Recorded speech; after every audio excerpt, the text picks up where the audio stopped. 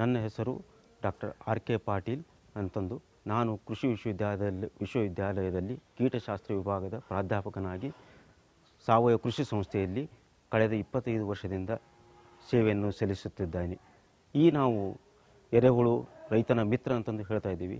ಈ ಎರೆಹುಳು ಗೊಬ್ಬರ ಈ ಸಾವಯವ ಕೃಷಿಯಲ್ಲಿ ಒಂದು ಅತ್ಯುತ್ತಮವಾದಂಥ ಒಂದು ಗೊಬ್ಬರ ಅಂತಂದು ನಾವು ಹೇಳಲಿಕ್ಕೆ ಇಚ್ಛೆ ಪಡ್ತಾ ಇದ್ದೀವಿ. ಆ ಎರೆಹುಳುವನ್ನು ಗೊಬ್ಬರ ತಯಾರು ಮಾಡಲಿಕ್ಕೆ ಬೇಕಾದಂಥ ಎರೆಹುಳುಗಳು ಯಾವುವು ಅದರ ಬಗ್ಗೆ ನಾನು ಸಂಕ್ಷಿಪ್ತವಾಗಿ ನಿಮಗೆ ಒಂದು ಪರಿಚಯ ಮಾಡಲಿಕ್ಕೆ ಇಚ್ಛೆ ಪಡ್ತಾ ಇದ್ದೀನಿ.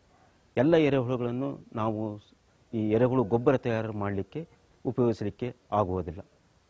ಈಗ ಈ ಎರೆಹುಳು ಗೊಬ್ಬರ ತಯಾರು ಮಾಡಲಿಕ್ಕೆ ಸರ್ಫೇಸ್ ಫೀಡರ್ಸ್, ಇದರಲ್ಲಿ 3 ಥರದ ಎರೆಹುಳುಗಳಿದ್ದಾವೆ. ಒಂದು ಸರ್ಫೇಸ್ ಫೀಡರ್ಸ್ ಅಂತಂದು, ಇವು ತಮ್ಮ ಆಹಾರವನ್ನು ತಮ್ಮ ಮಲದ ಕೂಡ ಮಿಕ್ಸ್ ಮಾಡೋದಿಲ್ಲ. ಆಮೇಲೆ ಇವುಗಳ ಆ್ಯಕ್ಟಿವಿಟಿ ಕೇವಲ 3 ಅಡಿಗಿಂತ ಆಳದಲ್ಲಿ ಇವು ಹೋಗೋದಿಲ್ಲ. ಆದರೆ ನಮ್ಮ ಲೋಕಲ್ ಅಂತ ಈ ಜವಾರಿ ಈ ಮಣ್ಣಿನಲ್ಲಿರ್ತಕ್ಕಂಥ ಏನು ಎರೆಹುಳುಗಳಿರ್ತವೆ, ಅವು ಮಣ್ಣನ್ನು ಮತ್ತು ಆಹಾರವನ್ನು ಎರಡನ್ನೂ ಮಿಕ್ಸ್ ಮಾಡಿ ಅವು ತಿಂತಾ ಇರ್ತವೆ. ಆಮೇಲೆ ಇನ್ನೂ ಕೆಲವೊಂದು ಈ ಅಡವಿಗಳಲ್ಲಿ, ಫಾರೆಸ್ಟ್ನಲ್ಲಿ, ಅರಣ್ಯ ಪ್ರದೇಶಗಳಲ್ಲಿ ಅವು ಈ ಬಿದ್ದಂಥ ತ್ಯಾಜ್ಯ ವಸ್ತು, ಎಲೆಗಳು ಎಲೆಗಳು ಬಿದ್ದಂಥವನ್ನು ಅವು 1 ಮೀಟರ್ ಆಳದಲ್ಲಿ ತೆಗೆದುಕೊಂಡು ಹೋಗಿ ಅವುಗಳನ್ನು ಈ ಒಂದು ಗೊಬ್ಬರವನ್ನು ತಯಾರು ಮಾಡ್ತಾರೆ. ಈಗ ನಾವು ಎರೆಹುಳು ಗೊಬ್ಬರ ತಯಾರು ಮಾಡಲಿಕ್ಕೆ ಮಾಡ್ತಕ್ಕಂಥ ಹುಳುಗಳು ಯಾವುವು, ಅವುಗಳ ಬಗ್ಗೆ ಸಂಕ್ಷಿಪ್ತವಾಗಿ ತಿಳಿದುಕೊಳ್ಳೋಣ. ಇದರಲ್ಲಿ 3 ಥರದ ಹುಳುಗಳಿದ್ದಾವೆ. ಒಂದು ನೈಟ್ ಆಫ್ರಿಕನ್ ಕ್ರಾವ್ಲರ್ ಅಂತಂದು. ಇವು ಎರೆಹುಳುಗಳು ನಿಮಗಾಗಲೇ ತಿಳಿದ ಹಾಗೆ ಇವು ನಿಶಾಚಾರಿಗಳು. ಇವು ಕತ್ತಲವನ್ನು ಇಚ್ಛೆ ಪಡ್ತವೆ, ಬೆಳಕನ್ನು ಇವು ಇಚ್ಛೆ ಪಡೋದಿಲ್ಲ. ಇವುಗಳಲ್ಲಿ ನಾವು ಯೂಡ್ರಿಲಿಸ್ ಯೂಜಿನಿ ಅಂತಂದು ಹೇಳ್ತೀವಿ. ಇದನ್ನು ನಾವು ಈ ದಕ್ಷಿಣ ಭಾರತದಲ್ಲಿ ಹೆಚ್ಚಾಗಿ ಎಲ್ಲ ತ್ಯಾಜ್ಯ ವಸ್ತುಗಳನ್ನು ತಿಂದು ಒಳ್ಳೆಯ ಒಂದು ಗೊಬ್ಬರವನ್ನು ಮಾಡಿಕೊಡ್ತಕ್ಕಂಥ ಒಂದು ಶಕ್ತಿ ಇದಕ್ಕಿದೆ. ಈಗ ನಾವು ಒಂದೊಂದು ಹುಳದ ಬಗ್ಗೆ ನೋಡೋಣ. ಯೂಡ್ರಿಲಿಸ್ ಯೂಜಿನಿ ಅಂತಂದು ಹೇಳಿದೆ. ಇದು ಸುಮಾರು 1 ಅಡಿಯಷ್ಟು ಉದ್ದದಲ್ಲಿ ಇರುತ್ತೆ. ಇದರದ್ದು ಇದು ಒಂದು ಬಣ್ಣ ನಾವು ಹಿಂಗೆ ಹಿಡಿದಾಗೆ ನೋಡಿ ಇದು ಹೊಳಪನ್ನು ಇರುತ್ತೆ. 3 ಥರದ ಎರೆಹುಳುಗಳನ್ನು ನಾನು ಹೇಳಿದೆ. ಕೃಷಿ ತ್ಯಾಜ್ಯ ವಸ್ತುಗಳನ್ನು ಈ ಎರೆಹುಳು ಗೊಬ್ಬರ ಮಾಡಲಿಕ್ಕೆ ನಾವು ಯೂಡ್ರಿಲಿಸ್ ಯೂಜಿನಿ ಅಥವಾ ನೈಟ್ ಆಫ್ರಿಕನ್ ಕ್ರಾವ್ಲರ್ ಅಂತಂದನ್ನು ಅದನ್ನು ಉಪಯೋಗಿಸ್ತಾ ಇದ್ವಿ. ಇದು ದಕ್ಷಿಣ ಭಾರತದಲ್ಲಿ ಹೆಚ್ಚು ಪ್ರಚಲಿತವಾಗಿದ್ದದ್ದು. ಆಮೇಲೆ ಕೇವಲ ಯಾರಲ್ಲಿ ಹೆಚ್ಚಿಗೆ ಸೆಗಡೆ ಇರುತ್ತೆ,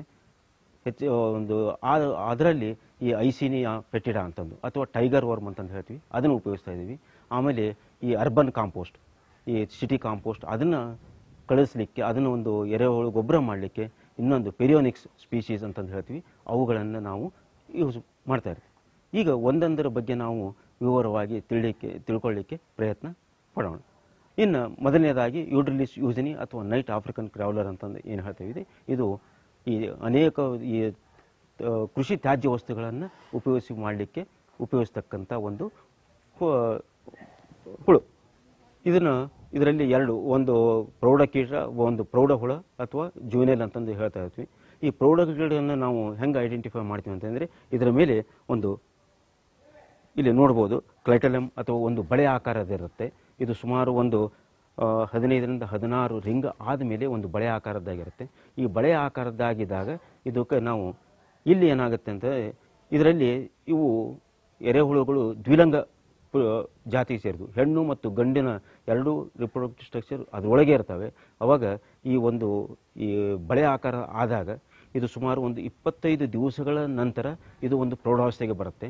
ಪ್ರೌಢಾವಸ್ಥೆಗೆ ಬಂದ ಹುಳುಗಳನ್ನು ನಾವು ಹೆಂಗೆ ಐಡೆಂಟಿಫೈ ಮಾಡ್ಬೇಕಂದ್ರೆ, ಈ ಒಂದು ಬಳೆ ಆಕಾರ ಏನಿದೆ ಅಲ್ಲ ಇಲ್ಲಿ ಕಾಣಿಸ್ತೈತೆ, ಅದು ಆದಾಗ ಅದರಲ್ಲಿ ಈ ಓವರೀಸ್ ಮತ್ತು ಸ್ಪರ್ಮ್ ಇವೆರಡೂ ಅದರೊಳಗೆ ಹೋಗ್ತವೆ, ಜೈಗೋಟ್ ಆಗಿ.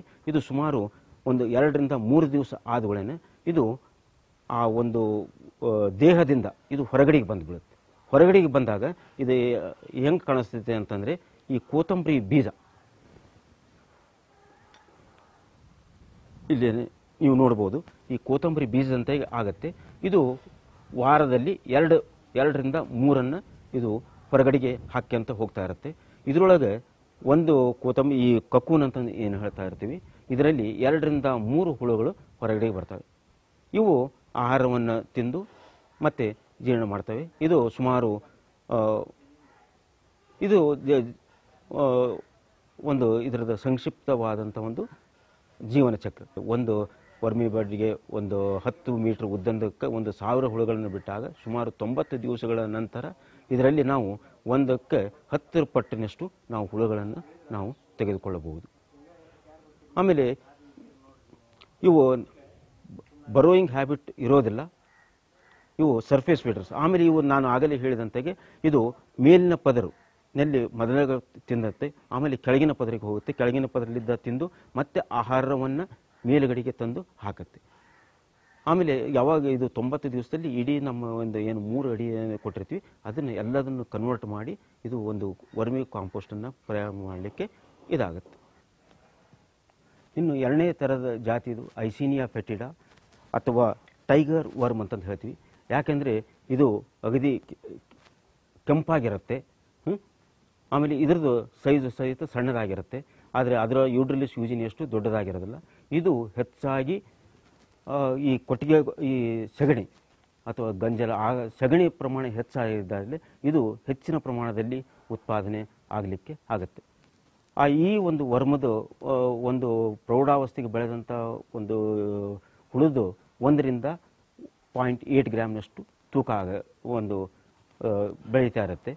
ಇದು ಸುಮಾರು ಒಂದು 60 ದಿವಸದಲ್ಲಿ, ನಾನು ಯೂಡ್ರಿಲಿಸ್ ಯೂಜಿನಿಯಲ್ಲಿ 25 ದಿವಸದಲ್ಲಿ ಪ್ರೌಢಾವಸ್ಥೆಗೆ ಹೋಗುತ್ತೆ ಅಂತಂದು, ಇದು 60 ದಿವಸದಲ್ಲಿ ಪ್ರೌಢಾವಸ್ಥೆಯನ್ನು ತಲುಪುತ್ತೆ.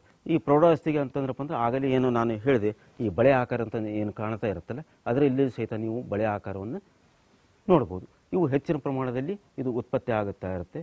ಇದು ಒಂದು ವಾರದಲ್ಲಿ ಸುಮಾರು 2 ರಿಂದ 3 ಈ ಕೋತಂಬರಿ ಈ ಕಾಳುಗಳಂತ ಕಕ್ಕೂನ್ ಅಂತಂದು ಹೇಳಿದೆ, ಅದೇ ರೀತಿಯಾಗಿ ಈ ಕಕ್ಕೂನ್ಸನ್ನು ನೀವು ಇಲ್ಲಿ ನೋಡ್ಬೋದು, ಇವು ಸಹಿತ ಉತ್ಪತ್ತಿ ಆಗ್ತವೆ.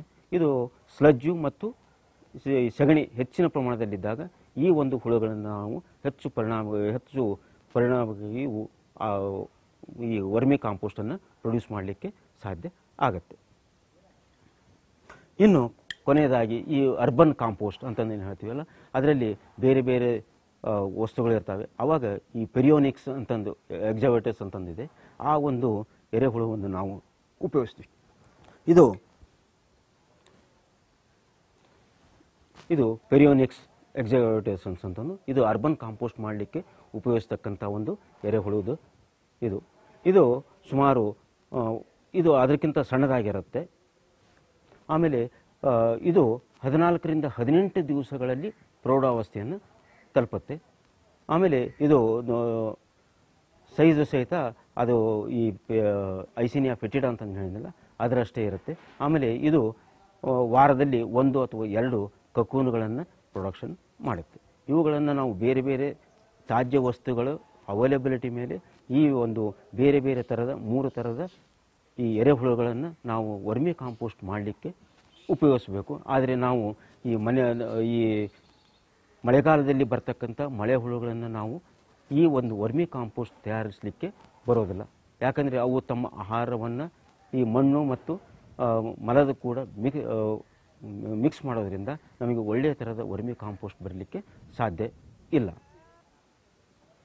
ಇನ್ನು ಈ ವರ್ಮಿ ಕಾಂಪೋಸ್ಟ್ ಬಗ್ಗೆ ಹೇಳಬೇಕಂದ್ರೆ ಕಾಂಪೋಸ್ಟು ಮತ್ತು ವರ್ಮಿ ಕಾಂಪೋಸ್ಟಿಗೆ ಒಂದು ನಾವು ವ್ಯತ್ಯಾಸವನ್ನು ನೋಡಿದಾಗ ಇದರಲ್ಲಿ ಎಲ್ಲ ಪೋಷಕಾಂಶಗಳು ಮೇಜರ್ ಸಾರಜನಕ, ರಂಜಕ, ಪೊಟ್ಯಾಷ್, ಆಮೇಲೆ ಮೈಕ್ರೋನ್ಯೂಟ್ರಿಯೆಂಟ್ಸ್ ಅವನ್ನೆಲ್ಲ ನೋಡಿದಾಗ ಇವುಗಳಲ್ಲಿ ಇದು ಆಲ್ಮೋಸ್ಟ್ 2 ಪಟ್ಟು ಇದರಲ್ಲಿ ಎಲ್ಲ ಇದ್ದಾವೆ ಅಂತಂದು ಹೇಳ್ಬೋದು.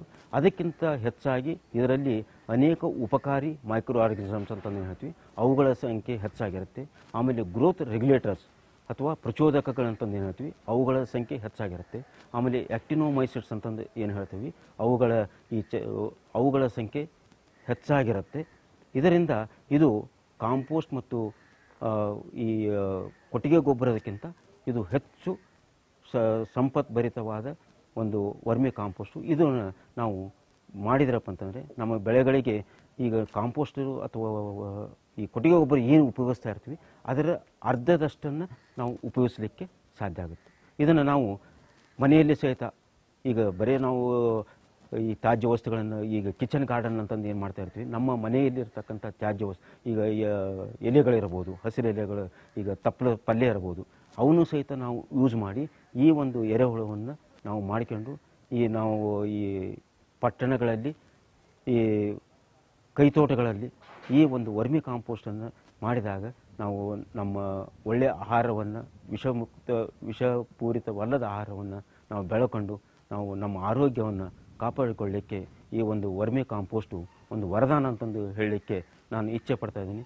ಈ ಒಂದು ಹುಳುಗಳು ಈಗ ನಾವು ಏನು 3 ಸ್ಪೀಶೀಸ್ ಹುಳುಗಳನ್ನು ಏನು ಹೇಳಿದ್ವಿ ಅದು ನಮ್ಮ ಕೃಷಿ ವಿಶ್ವವಿದ್ಯಾಲಯದಲ್ಲಿ ಲಭ್ಯವಾಗಿದ್ದಾವೆ. ಅದರಲ್ಲಿ ಯೂಡ್ರಿಲಿಸ್ ಯೂಜಿನಿಯನ್ನು ನಾವು ಈ ರೈತರಿಗೆ ಯಾರೇ ಆದರೂ ಅವ್ರಿಗೆ ಬಂದವರಿಗೆ ನಾವು ಸಪ್ಲೈ ಮಾಡ್ತೀವಿ. ಅದರದ್ದು ಕೃಷಿ ವಿಶ್ವವಿದ್ಯಾಲಯದಲ್ಲಿ 1 kg ಹುಳುಗಳಿಗೆ 250 ರೂಪಾಯಿದಂತೆಗೆ ನಾವು ಮಾರಾಟವನ್ನು ಮಾಡ್ತಾಯಿದ್ದೀವಿ. ಇಷ್ಟು ಹೇಳಿದೆ. ಮತ್ತು ನಿಮಗೆ ಏನಾದರೂ ಹೆಚ್ಚಿನ ಒಂದು ಮಾಹಿತಿ ಬೇಕಾದಾಗ ಕೃಷಿ ವಿಶ್ವವಿದ್ಯಾಲಯದಲ್ಲಿ ನಮಗೆ ಕಾಂಟ್ಯಾಕ್ಟ್ ಮಾಡಿದಾಗ ನಾವು ಹೆಚ್ಚಿನ ಒಂದು ಜ್ಞಾನವನ್ನು ಕೊಡಲಿಕ್ಕೆ ಇಚ್ಛೆಪಡ್ತೀವಿ. ನಮಸ್ಕಾರ.